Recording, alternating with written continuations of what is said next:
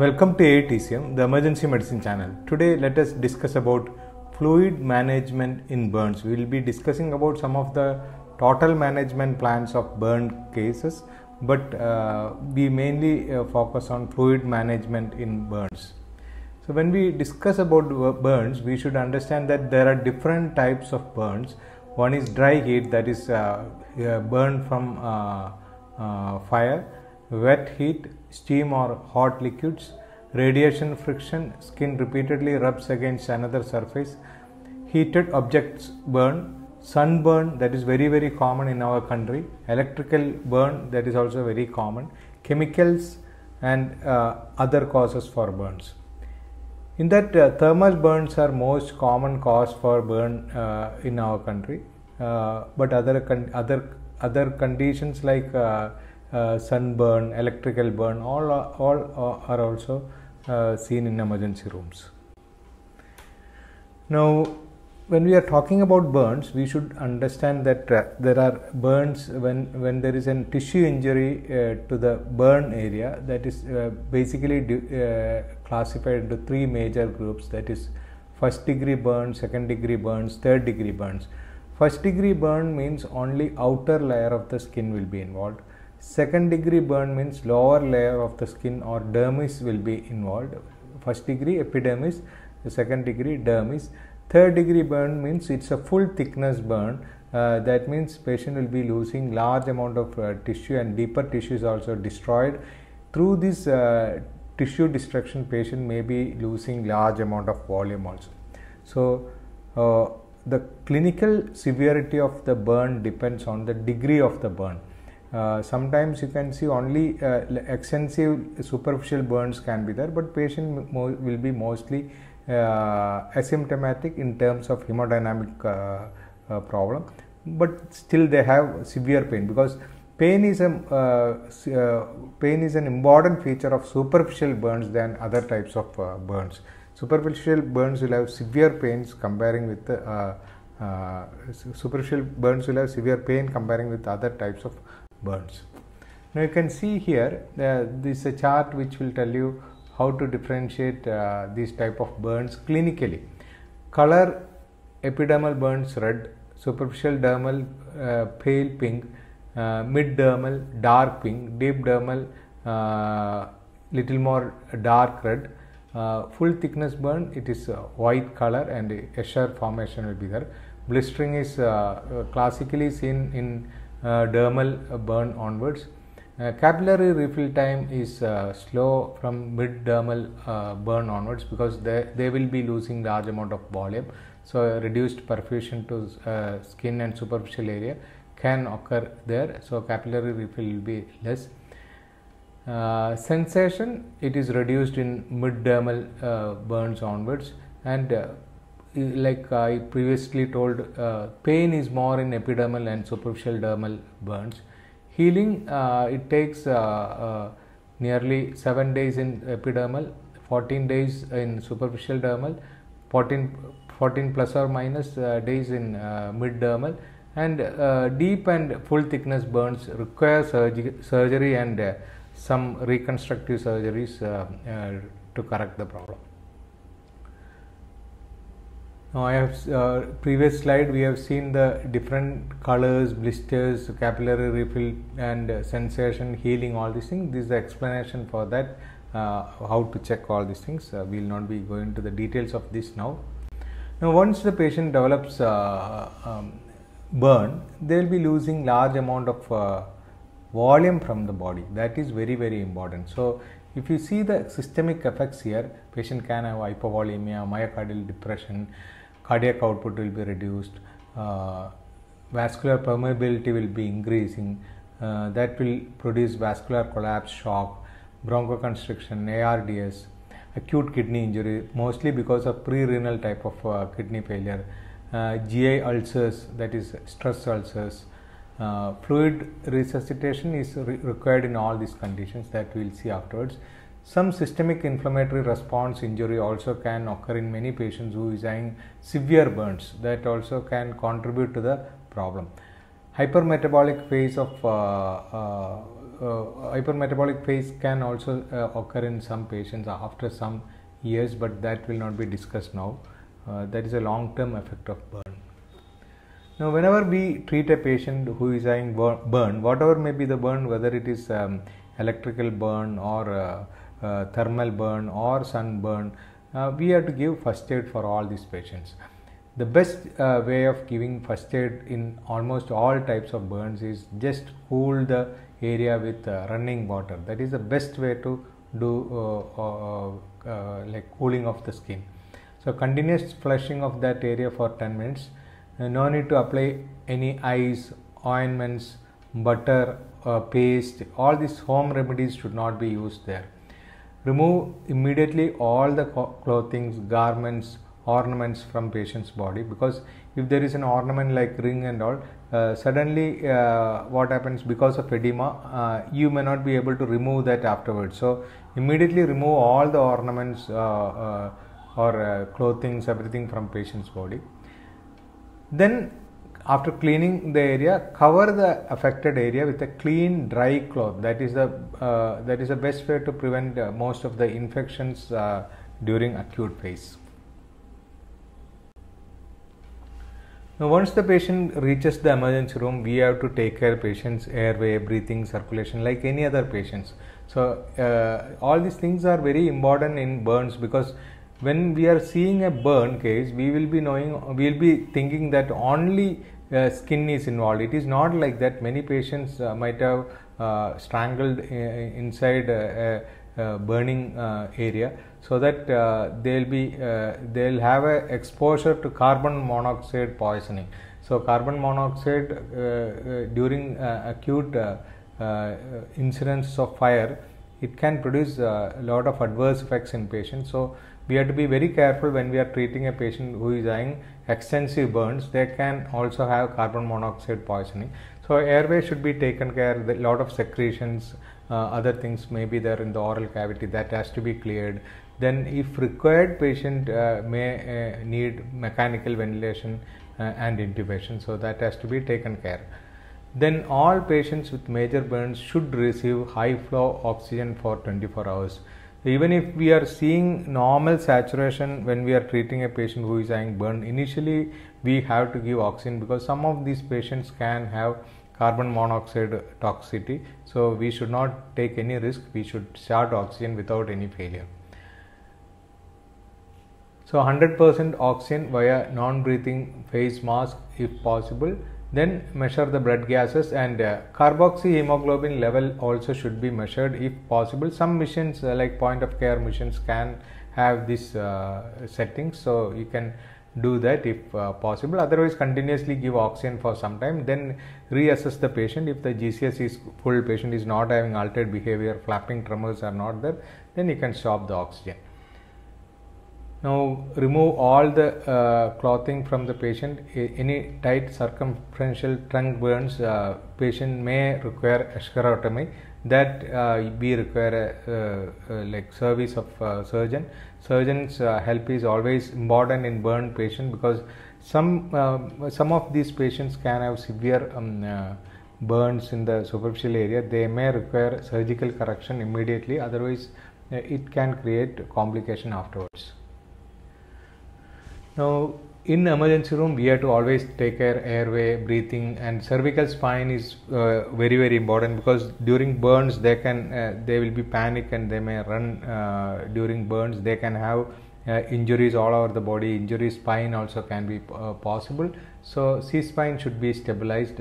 Then breathing and ventilation should be taken care. Circulation part we will discuss afterwards. Neuro status should be taken care, because many patients who have burns, they can also have some injuries, head injuries, carbon monoxide poisoning, low GCS, all these things we have to take care. Then exposure part, we have to see, suppose the patient is fully exposed, we have to cover the body, and the patient should not go to hypothermia afterwards. Then in emergency room, we have to treat the patient. You can remember the mnemonic like fat, fluids, analgesia, and blood test and tubes. Any intubation or Riles tube or other renal catheters, all things should be taken care. Ample history should be taken, allergy, medications, past medical history, last meal, events, mechanism of burns, all should be taken care, and see what happened to the patient. Any allergy we should, or any drugs we should avoid, all these things we have to take care. Head to toe examination is very important. Tetanus toxoid should be given for all the patients. Then detailed document what happened to the patient, what is the GCS of the patient at present, what is the fluid status of the patient, what is the burn area, all these things should be documented. In primary survey, I am not going to the details of all these things. We have to take care airway, breathing, circulation, that is very important, and you have to do some basic investigation like ABG should be taken care, carboxyhemoglobin level should be identified, then other electrolyte imbalance should be identified, blood sugar should be identified, all jewelries or clothing should be removed. So all these things are very, very important, and we have to take care of the patient's fluid status properly in emergency room. Now circulation part we are going to discuss now. When we are talking about circulation, in burns, one of the most important problem is severe fluid depletional state. During acute phase itself, patient will be losing large amount of volume, and again during the recovery period or during the period when the patient is in emergency room itself, patient can lose large amount of volume through these wounds. So there are two problems. Acutely during burn itself, patient can lose large amount of volume, and when the patient is in emergency room itself, patient can lose volume through the wounds. So both should be taken care. So if patient loses large amount of volume like this, especially which contains albumin or plasma, there will be decreased intravascular volume, that will reduce the internal circulation, that will reduce the kidney perfusion. You can get lactic acidosis, you can get renal failure. All these things are very common in severe burns. So if the patient's burn injury percent is less than 20%, most of the patients require only supportive therapy, and oral feeds are better than IV fluids. So if the burn area is very less, take care of the wound properly, wash it with cold water, then just give oral feeds, that is enough. Oral fluids are more than sufficient in this type of patients. So you can calculate the percentage of burns in adult and child with the rule of 9. You can see here anterior chest, posterior chest 18%, both upper limbs, anterior part and both posterior part, it is 9%, lower limbs, anterior part 9%, posterior part 9%.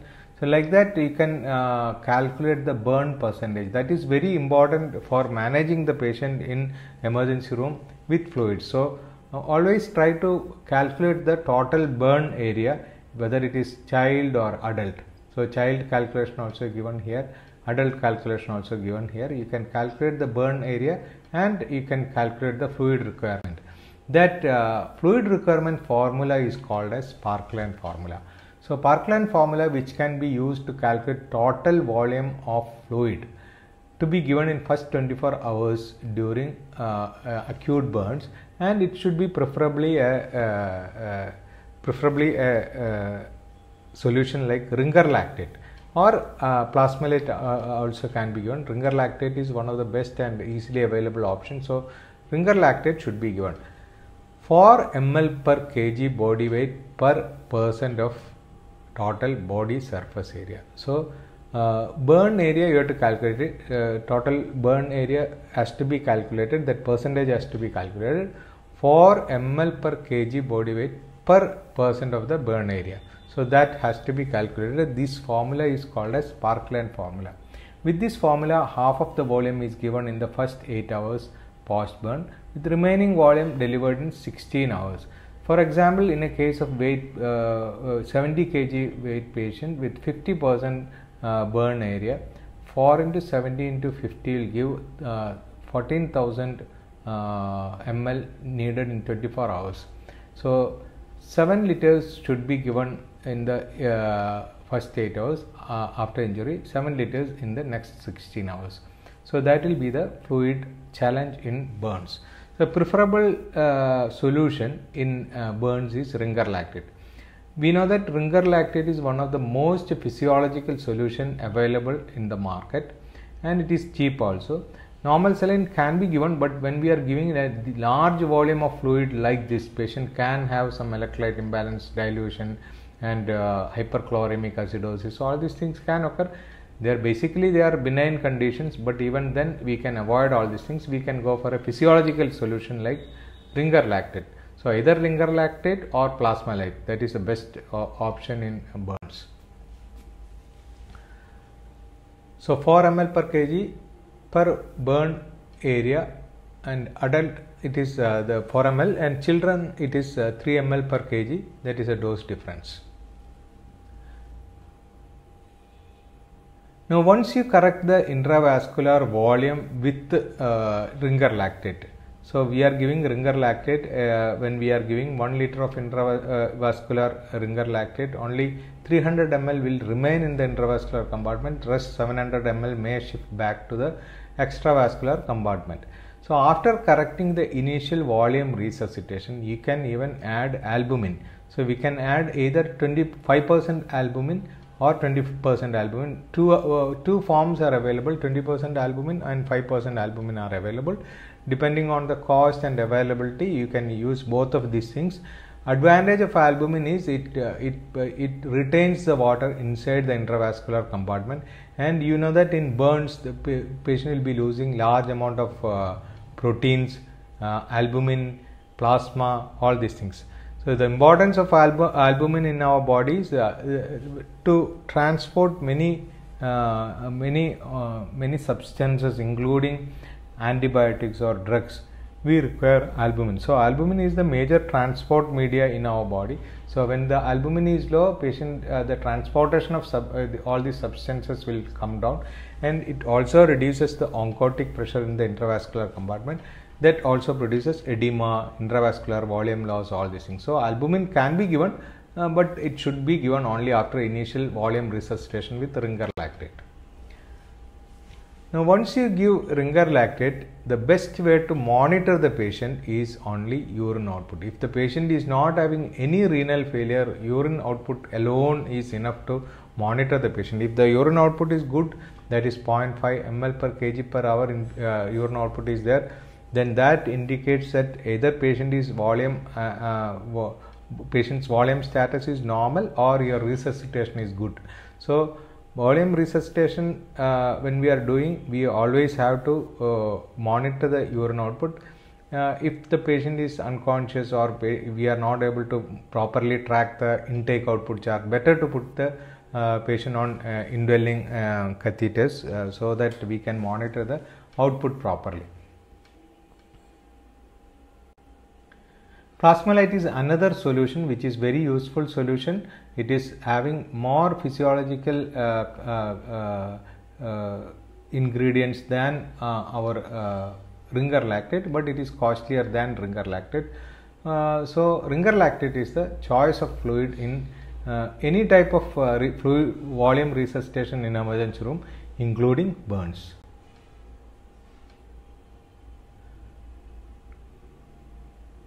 So some patients who is having severe inhalation injuries. Inhalation injury means when the patient have exposure to heavy fires, so they can have inhalation of this fire or hot air inside the lungs, and that can create some problem where patient may be losing large amount of volume even from there also. So these type of patients we require to give little higher volume, that is 30 to 40% higher than what we have given previously. That we, according to Parkland formula, it was 4 ml per kg per percentage. Here it is 5.7 ml per kg per percent. That we have to be very careful. If the patient is having severe burns, carbon monoxide poisoning, inhalation injuries, then the volume resuscitation has to be in a higher dose. And in emergency room in burns, try to avoid dextrose initially, because dextrose is a good fluid as a maintenance fluid, but initially if you give dextrose, it will not reach anywhere, it will just shift to extravascular compartment. We need to maintain the intravascular compartment initially to maintain the internal perfusion properly. So you need to give either ringer lactate, normal saline, plasmalite, albumin, anything. In that, best option will be ringer lactate. So ringer lactate has to be given, but once the patient is in ICU, he may require a lot of calories. In that type of patients, you can go for additional fluid like DNS or 5% dextrose requiring on their caloric requirement. Around 200 kilocalories can be produced by 1 liter of DNS and 5% dextrose. Albumin, we have already discussed that albumin can be given, either 20% or 5% albumin can be given, but it has to be given only after initial volume resuscitation. Never start albumin before volume resuscitation. Now, supportive therapy is very important in burns. We are not discussing that part here. We are only discussing volume resuscitation here. But any patient who is having burns, remove all the clothings, flush chemical burns properly with the water. A nasogastric tube should be put initially itself if there is a burn percent more than 30%. Then silver sulfadiazine is one of the easily available topical antibiotic that can be applied to the patient who is having burns all over the body. It can prevent some amount of infection, but reverse isolation is the best way to prevent infection in patients with burns. The problem with burns is the skin is already damaged, the barrier of skin against infection is lost, and patient is having low immunity during that acute phase. He is also having low albumin. So all these problems will add to immunodeficiency, and the patient can have severe infection. So there is chance of skin infection in this patient, especially MSSA or MRSA. So try to isolate the patient, give reverse isolation for the patient. Eschorotomy is required in patients with severe lesions, especially on the trunk. Compartment syndrome can also in patients who is having severe burns. Cardiac problem can occur in patients who is having severe burns, especially electric shock. Cardiac arrhythmias or dysarrhythmias are very, very common. So we have discussed about fluid resuscitation in burns. In that, two important things you have to remember. One is how to calculate the percentage of burn area. Second thing is Parkland formula. Parkland formula, there is an exception. If there is an inhalation injury, you have to go for a higher percentage, like normally we give 4 ml per kg. Here you have to give 5.7 ml per kg. Then the best fluid of resuscitation will be ringer lactate. Plasmalite is also equally beneficial or better than ringer lactate, but it is costly. Once the patient is volume resuscitated, then you can add albumin. Other supportive therapies are very, very important. Tetanus toxoid should be given. We have to also take care of patient's airway, breathing, circulation, disability part. All these things we have to take care simultaneously, but we have discussed about fluid resuscitation in burns here. Thank you.